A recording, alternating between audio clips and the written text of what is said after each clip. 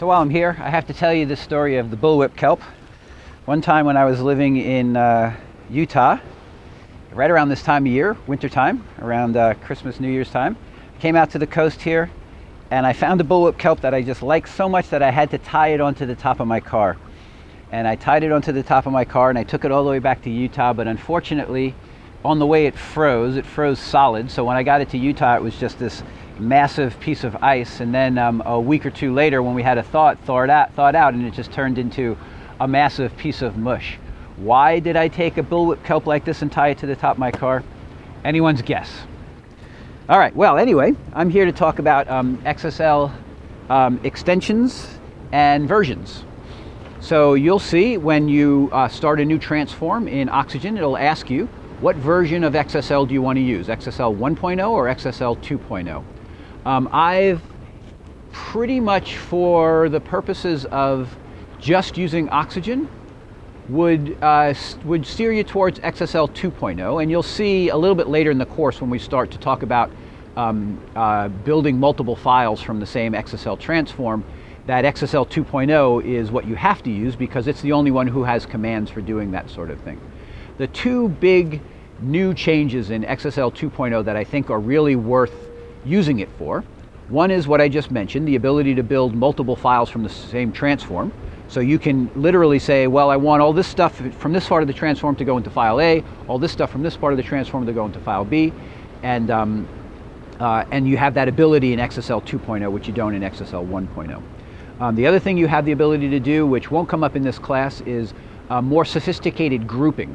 So oftentimes you have a set of elements and you want to group by, for example, they have different types. Type A, type B, type C, type D.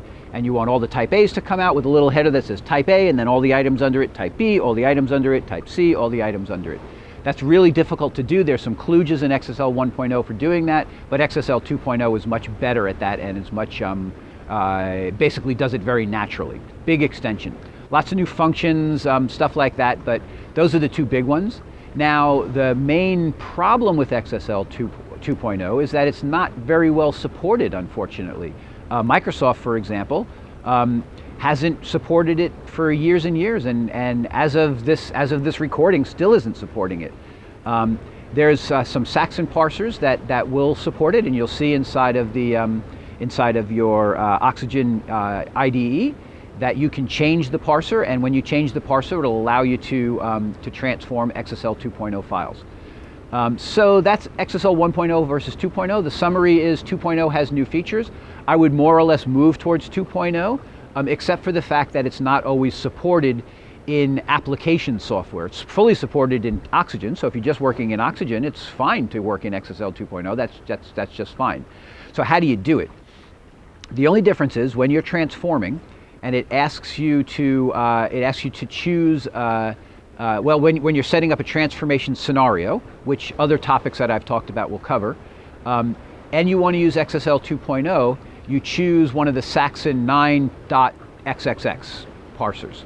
So there's a little place in there where it says what parser do you want to use in order to interpret your XSL. Excuse me, not parser. What interpreter do you want to use to interpret your XSL and run the XSL transform? And you choose one of the Saxon 9. And then there are a few different ones. It doesn't really matter which one you choose. 9. Or whatever will be a 2.0 transform. The other thing is when you create the transform, it'll ask you whether you want it to be 1.0 or 2.0. You say, I want it to be 2.0. And that's it. That's the difference between 1.0 and 2.0.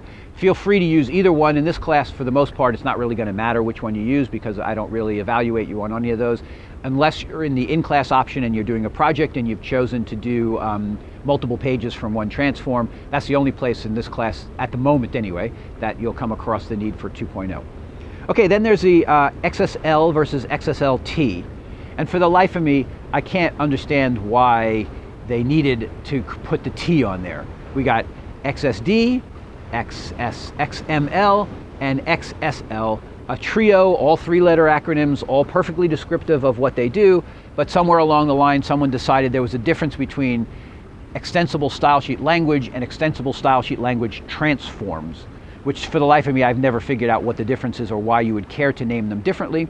So my perspective on that issue is Name your files XSL, name them XSLT, it doesn't really matter, it's not going to change anything. I use XSL because it's nice and symmetric with XML and XSD. And so I would recommend that, but it really doesn't matter, and maybe someday someone will come along and tell me why I need to use one extension versus the other. But as far as I'm concerned, XSL and XSLT are exactly the same. XSL 1.0 and XSL 2.0, for the most part for you in this class, are also going to be the same, so it doesn't matter much which you use. But as you get into more advanced functionality, you may want to move over to 2.0, and you may want to remember that not all development environments will support XSL 2.0, at least not now.